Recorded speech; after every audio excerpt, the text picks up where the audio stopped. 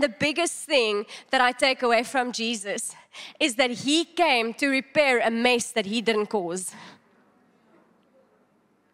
Come on, doesn't He do that? He takes responsibility for something that is not His doing. He sees the mess that we are in and He says, Father, I will go. Father, I will take responsibility for this.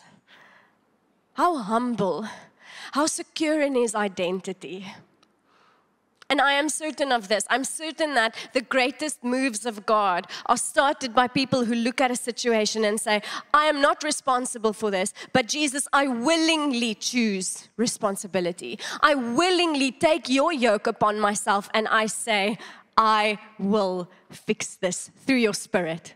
But I take responsibility for this mess. And it's not only one person.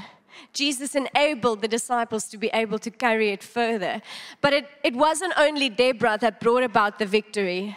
She activated not only a man, but also in the end, another woman took the glory. So when we come to the table, it's not about us. It's about how can I activate other people to also carry the victory with me.